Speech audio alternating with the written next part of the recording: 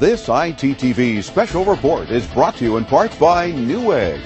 Trust Newegg for your home and now for your business. Open an account at neweggbbusiness.com today and enjoy one-stop shopping and volume savings right away.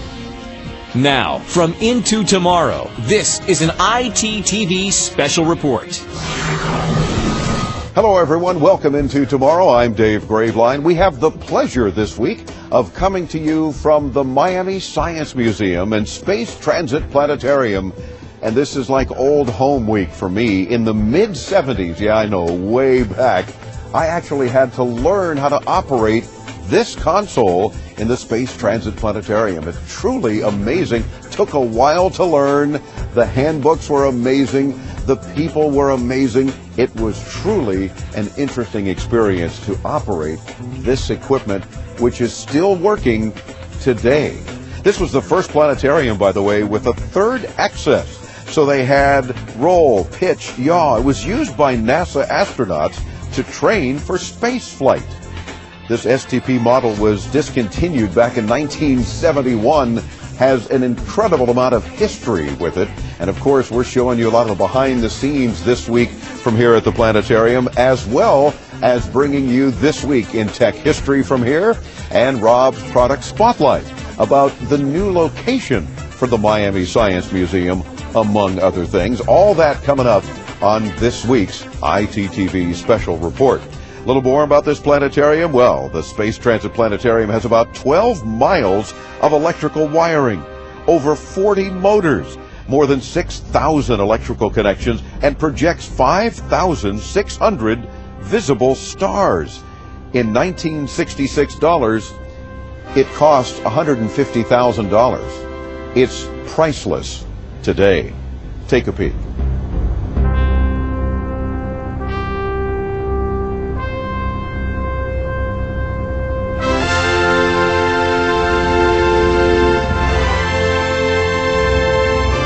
What I think was one of the more intriguing things, it was designed by hand and built by hand by Americans using rulers and pencils and so forth, no computers, when this machine was built.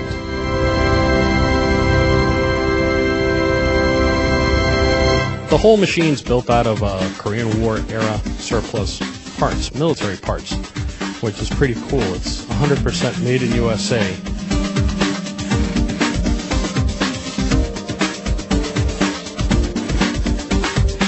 Over the years, we've had many visitors from all over the world, and very soon we'll be approaching our 10 millionth visitor.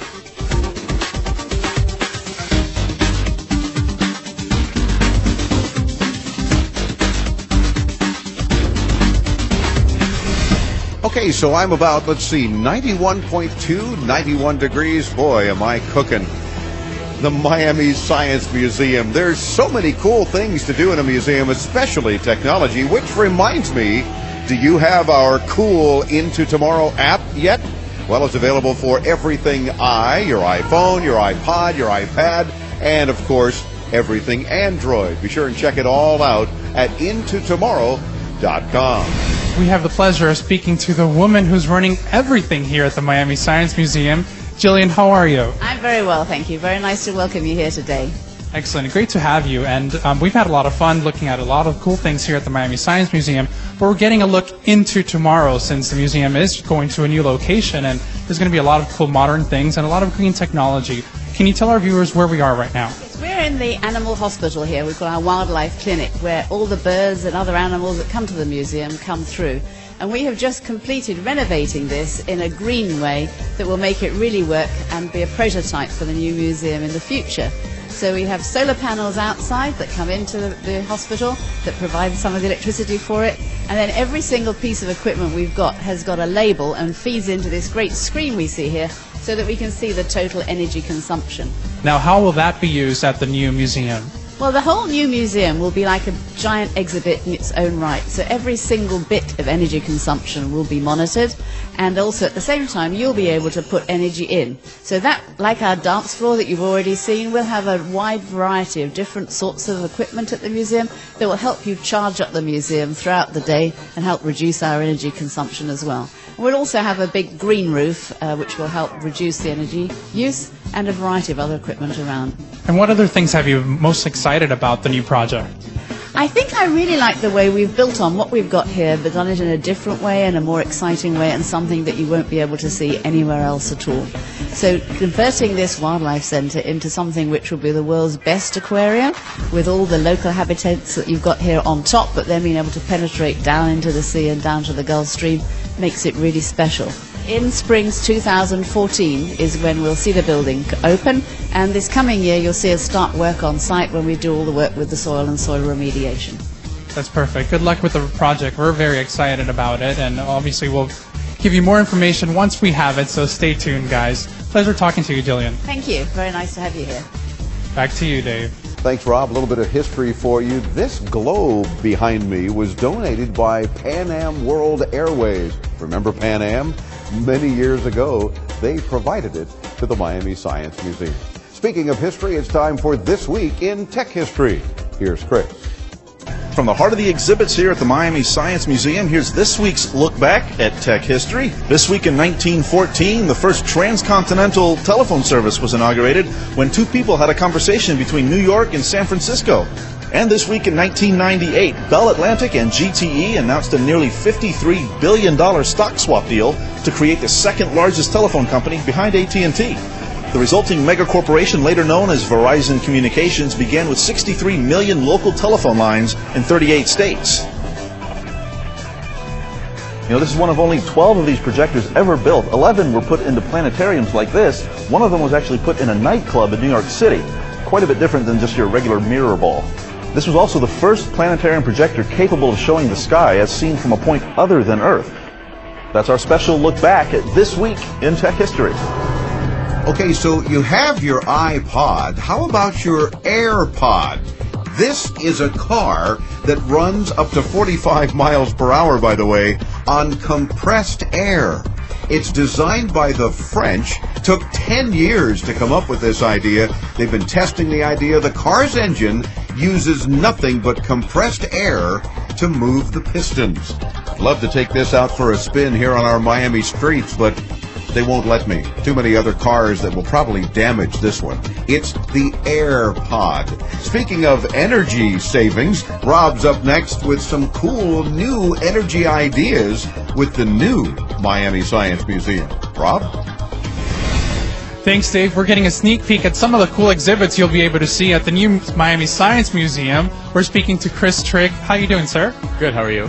Great. I noticed your title is Energy Officer, so you're going to tell us about all the cool, energetic exhibits you have, and tell us about this behind us, the Energy Tracker. What is that? Energy Tracker is the new exhibit that we have here at the Miami Science Museum, and what's unique about Energy Tracker is that unlike a traditional exhibit where it's all located in one spot in the museum, Energy Tracker is spread all throughout the museum. So there's exhibits all over the building that you get to go and try out that explore energy. You start right here where we are now, which is Energy Central, and you pick up a ticket. We kind of have this loose public transportation idea going on. So you follow one of different lines throughout the museum, and what you're actually tracking is how energy changes form. So that's the kind of topic that brings all of these different exhibits together. So as energy changes form between different types, you're keeping track of that between each of the exhibits. What about the Energy Dance Floor, which you have here that I've tried, and it's a lot of fun? What can you tell our viewers about that? Yeah, the Energy Dance Floor is great. It's a dance floor where when you're dancing on it, your energy is actually powering up the tiles, which then light up. So it's a lot of fun. You can plug in your iPod and use your own music. We've had it here for a couple months. It's extremely popular, and it's one of the exhibits on one of the tracks for Energy Tracker. And how are the kids reacting to all these cool things they're seeing here?